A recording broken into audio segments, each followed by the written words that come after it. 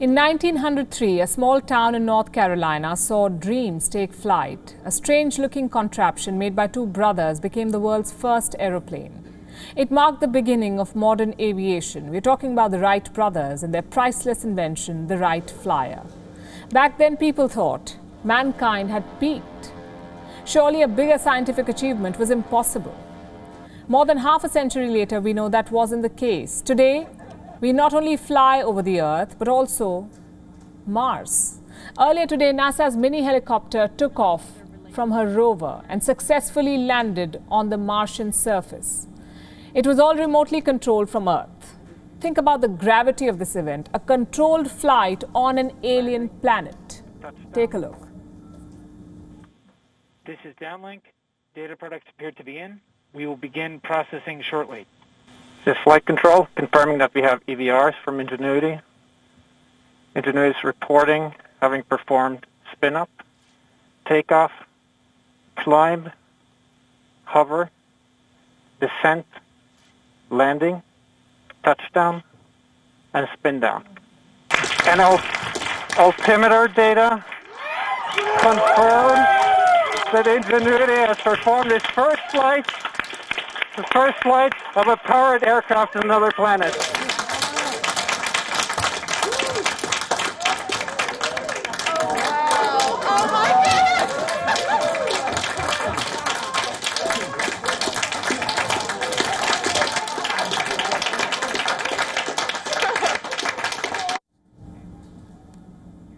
When you break it down, the feat appears simple enough. The NASA helicopter is called Ingenuity. It weighs around 1.8 kilograms. It is entirely solar powered. The flight plan was to ascend 10 feet, hold that position for half a minute and return to the surface. Today was NASA's lucky day because everything went to plan. This flight was not about showboating. It has unlocked a new era of planetary exploration. You see, the Mars has a pretty rough surface. It is sometimes called a robot killer. But a flight eliminates the risk of driving through rough terrain, which is why NASA has big plans for Ingenuity.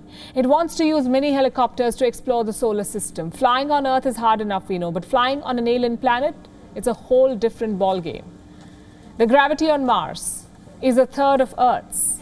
Its atmospheric density is 1% of what we have here. So the technology had to be far more advanced.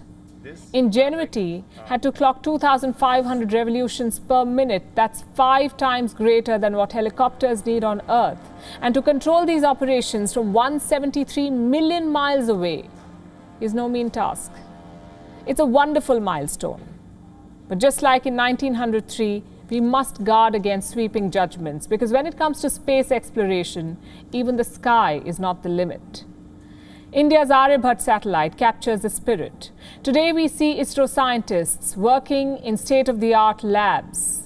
But that wasn't always the case. India's first satellite, Aryabhata, was made in a metal shed. Here's how the story goes. In 1968, Vikram Sarabhai was heading the Indian space program. He asked one of his students to design and build a satellite from scratch. 1 year later, a team was assembled. A team of 20 young engineers armed with nothing but their ingenuity. But who would launch this satellite? Well, the Soviets agreed as long as it was entirely designed by Indians. And so the build began. There was no lab. Instead, 4 makeshift sheds outside Bengaluru. Aryabhata was nothing short of a miracle, we say. It was designed with a budget of 3 crore rupees. And remember, there was no Western technology, because back then India was under sanctions. This group used their talent and innovation to build a satellite in 5 years. The next step was naming it. So they presented 3 options to Prime Minister Indira Gandhi. Jawahar was option number 1. The second was Maitri. And the third was Aryabhata.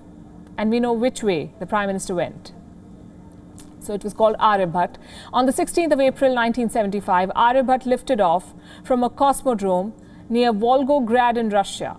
12 minutes later, it was in orbit. And since then, India has not looked back. It has emerged as a world leader in space exploration. But ISRO still retains the spirit embodied by those humble sheds in Bengaluru. Indian missions are still rooted in cost efficiency and innovation. Today marks 46 years of that iconic launch, a launch that made India believe in tall possibilities. And that's the idea behind space exploration. Beyond the science, it is about the marvel of human capabilities. And considering the times that we live in, all of us need that bit of marvel in our lives.